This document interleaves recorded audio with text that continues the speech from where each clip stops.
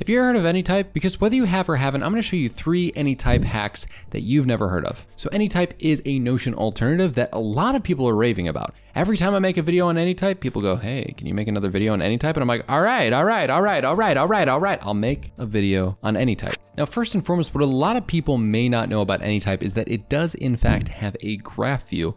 While this is one of the more talked about features within Anytype, I did want to point out that when you click on any of these nodes, you can open this up, but what's different about it is that you actually can change that graph view to a navigation view. Now what this navigation view does is it actually shows you where the different links come from and is a step-by-step navigation in this process. So you can see here, the home links to multiple pages. So for example, the notes section, which then leads to an extra note within it. And then it shows you other notes that it's connected to. So you can almost follow this path every single time. If I were to click on this and open it, I can then go to the navigation view and you'll see it in an entirely different setup where you can see all the different links to it. And this is actually a really great way to learn the software. So for example, in this Get Started page, you'll see all of the different sections and it explains exactly how it works. And then when you click on this one, you'll notice there is no links. If I open it up, this is the exact way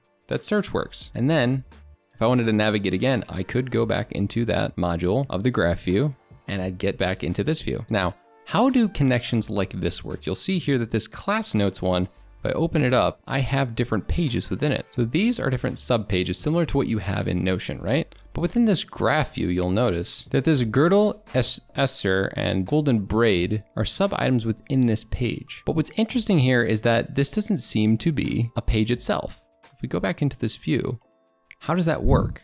We'll see that this is essentially the page content within the pages turning into linked projects. So this guy right here, unlike these, is just page content, whereas this with the emoji is another sub page within this class notes page, or I should say module, force of habit from Notion. So for example, when I make an example new item, here, this is a class notes section. So I'm gonna call this marketing, and then I'm gonna add this class here, and you'll see that it is an object rather than anything else. So search objects, what do we have in here? So this is a one that I would have to make. So I'd have to create this object, open it up. Let's just use page as a blank canvas. Could add a background to this. I'm gonna call it marketing. At the top, I'm gonna add money.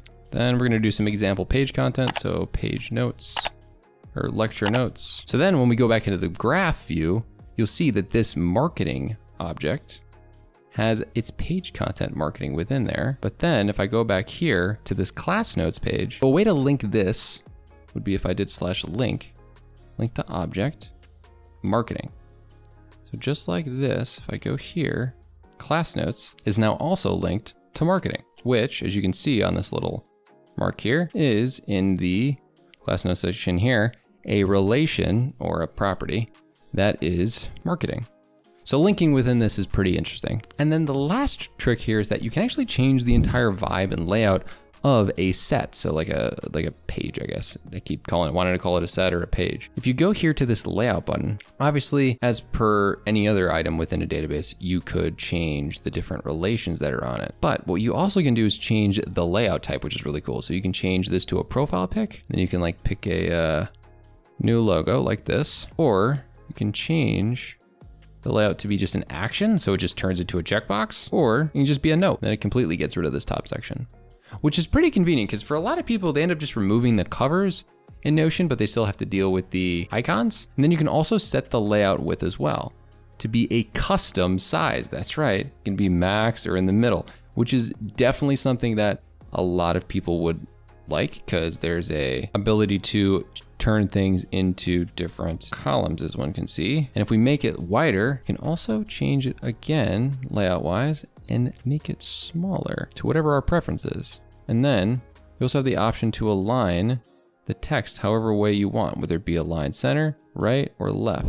If you want more tips and tricks on how to use Anytype, make sure to let me know in the comment section down below and let me know what you think about this video and how to improve your productivity even more.